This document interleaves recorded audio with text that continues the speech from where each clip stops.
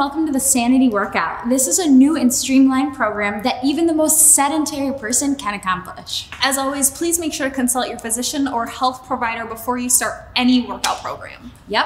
All right, time's wasting. You ready to get started? I'm ready if you are. Let's do it.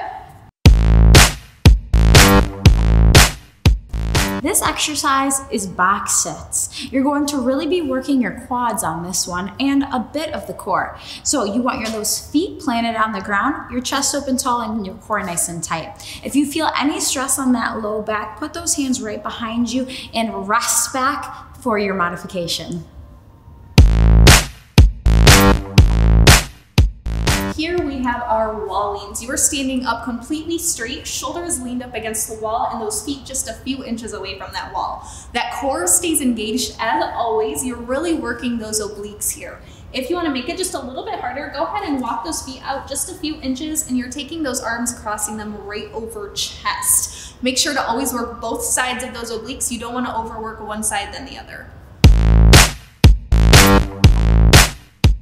Here we have our brush offs. This is an awesome forearm workout. Make sure you are brushing in a nice smooth motion, not in a herky-jerky way.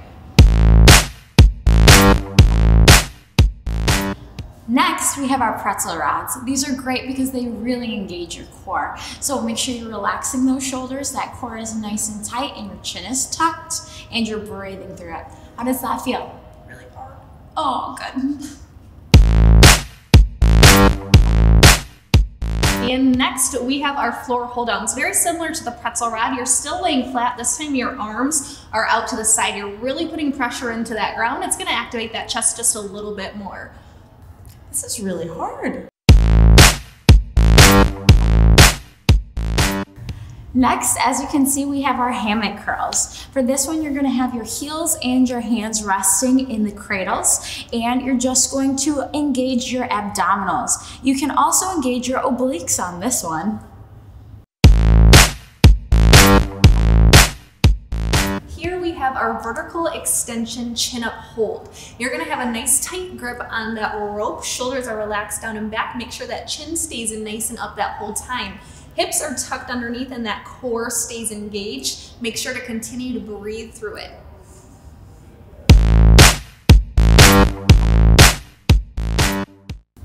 Our next exercise is 180s. For this exercise, we really focus on dexterity and getting your heart rate up for cardio. Make sure that you do it 11 times to the right and then 11 times to the left.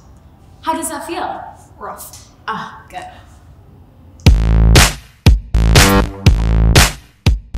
Here we're working on balance with our battle wraps, turning nice, slow, and control as you wrap that battle wrap around you. We're really focusing on that balance here.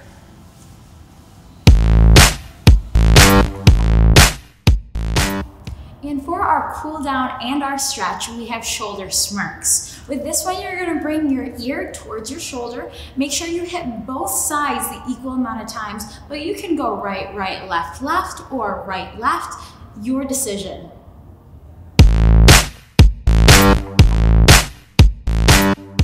All right, that's it. What did you think? It's actually a lot easier than it looks. Right? And it's a great way to kick off your day. Not every day though, you wanna make sure you take at least one recovery day. And hydrate.